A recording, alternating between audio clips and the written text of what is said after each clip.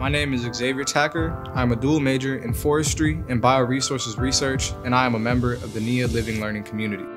When I was looking for my in-dorm experience, I wanted to ensure that I felt safe and that I felt like I was with people that I identified with and that looked like me. People that I could relate to, and essentially I was looking for a community.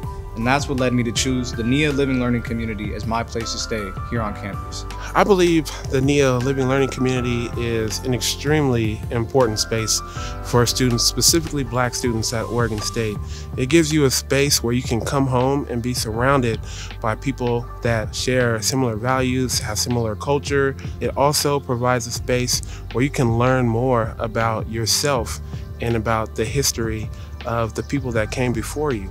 My name is Luhui Whitebear. I use she, her pronouns, and I'm the center director at the Native American Longhouse Ina House. The munk-skukum space is really important for our community and students here on campus. It's a place for students to feel a sense of connection with each other, and having a residential area like that on campus has offered an opportunity to build a cohort of support, not only with the students, but with programs on campus as well.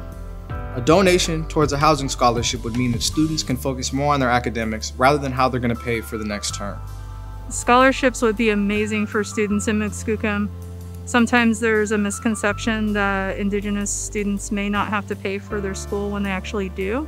And so having the opportunity to support a student allows them to focus on their studies more and not have to work several jobs to make ends meet.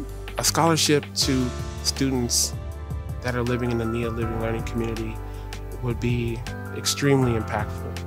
I think it would show that student that there's people that care about their success.